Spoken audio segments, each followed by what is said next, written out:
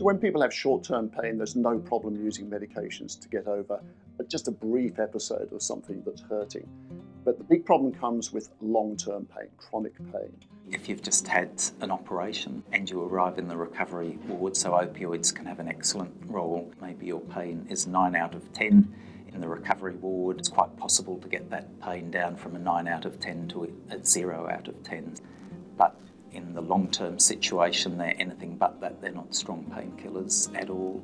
And if there is any benefit, it might be less than 1 point on the 0 to 10 scale. And that tends to be outweighed by the harms that come. Opioids are really effective drugs, but they have lots of short-term side effects. So they cause a lot of constipation, they can cause unsteadiness and dizziness, make it unsafe to drive, for instance.